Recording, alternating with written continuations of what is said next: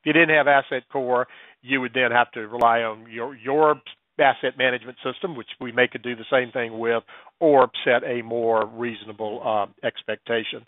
So we just say, yep, that is what I want, so I'm going to request that service, and again, it's going to generate the proper tickets in the background to go over and do that, and lets him review just one more time exactly what we're doing here. Your manager's going to have to approve it.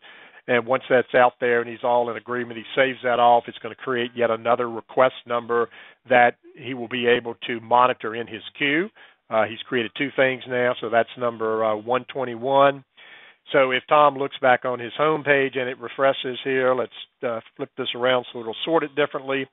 There's the issue he put in about he couldn't access the internet, and then there's the new request that he asked for the Adobe Pro. So if we pop over and look at it from a staff member's view here, first off, I'll want to refresh my queue here. As a staff member, and this should look somewhat familiar to a lot of you out there, as a staff member, I have certain things that I want to keep track of, and I want to keep it updated as we go. So here are some dashboards that I've configured of, active incidents by status.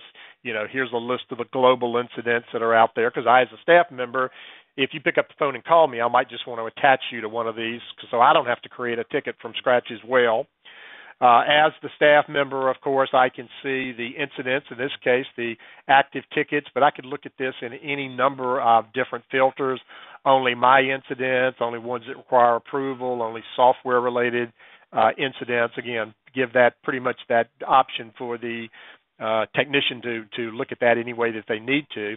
So if we go over and look at this internet ticket that Tom had put in here, I can just double-click on that, and it will open it up and let me see the details and whatever notes that Tom may have entered there. And right now I'm just kind of looking at it. I can see, well, he put it in. It was Brady that did that. I can see, whatever details that he may have put into the notes there.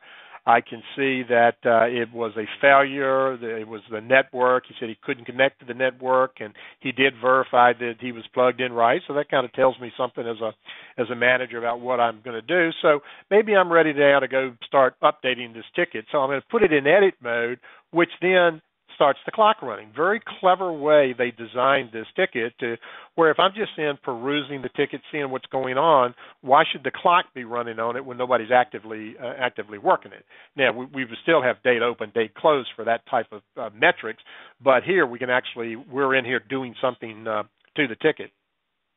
So again, there were the questions that were asked of him, what his responses were about. And again, and not to plug asset management, but just to make you aware, if you had even just your assets loaded into here, I could click on the Asset tab here and say, oh, Tom's got this type of Windows XP machine. Here's his MAC address, his various and sundry information that you might would want to track. And, as long as you just got the assets in Service Core, I can see this. Or, again, if you were to get to the point where you wanted to fully integrate the Asset Core with the Service Core, then you could do these types of things like, viewing a registry, pinging it, rebooting it, actually taking full remote control of that other device. Again, we'll cover that in much more detail in another session here. So here was the incident information. It's currently, I'm logged in as admin, so it's currently assigned to me. But, oh, by the way, if I also wanted another group to be part of this ticket so they'd get notifications and all, I could certainly come in and have those folks over there as well.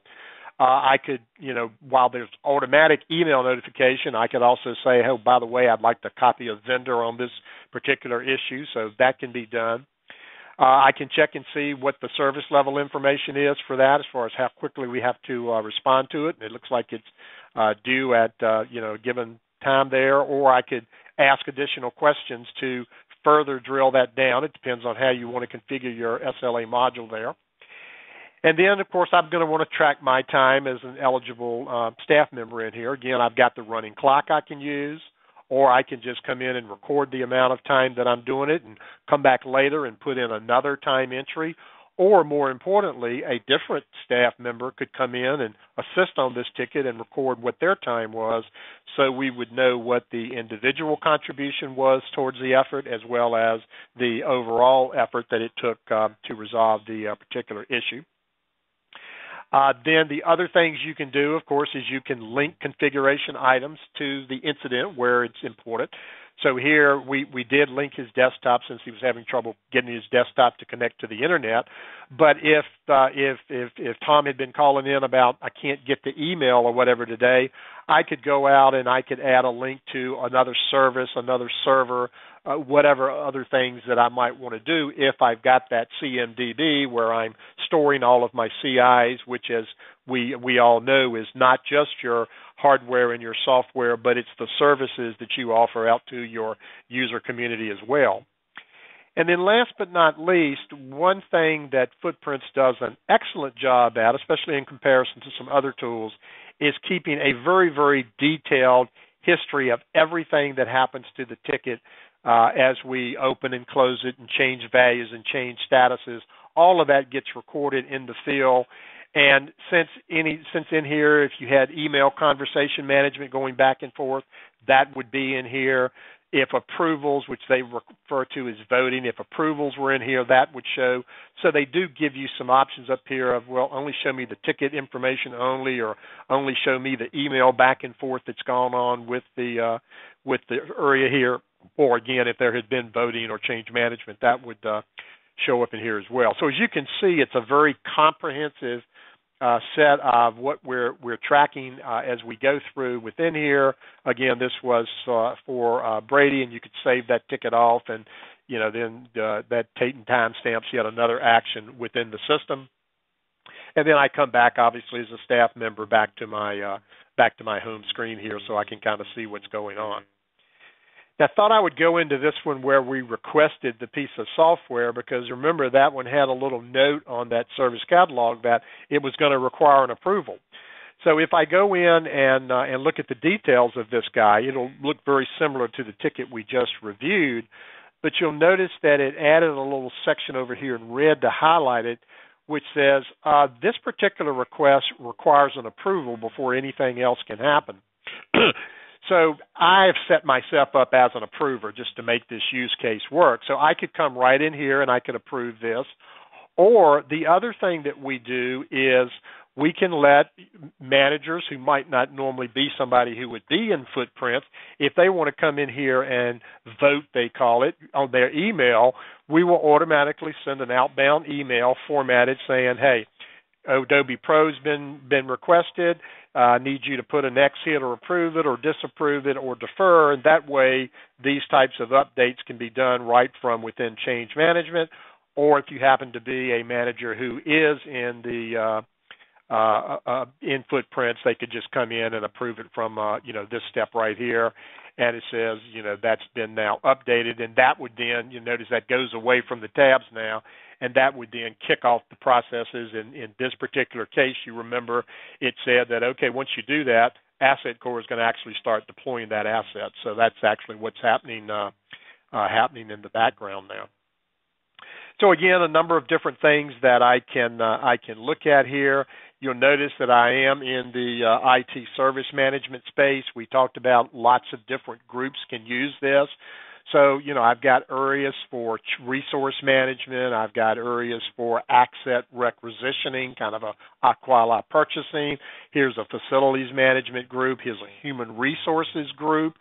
So interesting thing there is typically I use the analogy of maybe the new hire onboarding. So if from within my service catalog, if I wanted to go in and do something more sophisticated, like hiring a new full-time employee, again, using this service catalog, I can, again, just feed back to the user, hey, this is what you're requiring, right? Here's the turnaround time and all.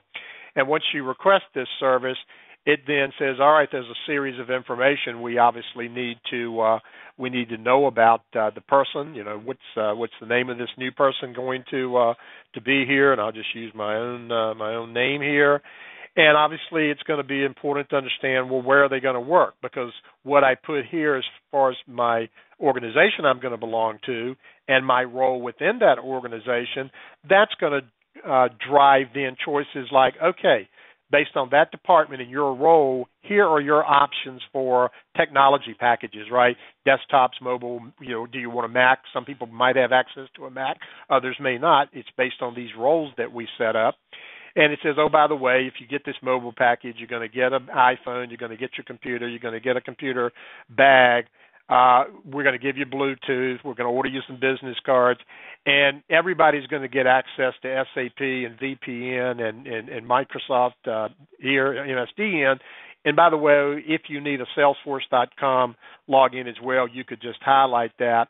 And that gets a lot of the information that you would need. And, then there's some other stuff like, home address and social security number and, all of those things that would in reality need to get filled in. For the sake of time, I'm not going to sit here and type all that information, but that ultimately would be captured.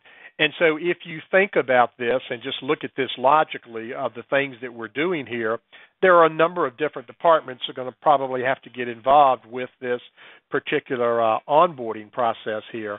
So I'll show you one that I've already completed to give you an idea of kind of, what that would look like. So as I mentioned, it kicks off over here under our human resources. So I'm just going to change queues, if you would, and look down here at the HR queue of where tickets are. And, one of the things that I had done early was I did that exact same form, and I said, okay, there's going to be a new hire for Roger East. And if I look at the details of that request, it gives me the list of what we were going to do, what were we trying to do, new hire onboarding. Here's the information about what Roger would be getting. And here are all the tickets that got created automatically in the background to the facilities group, to the admin group, to the IT group, again, whatever groups you would use. And I can let these all run in parallel, or I can put a particular sequence that the first issue has to be done to everybody's satisfactions before the next set of subtasks, kind of analogous to a work order for USDE users of what has to happen yet. So all of this can be automated as we go through here and look at these types of issues.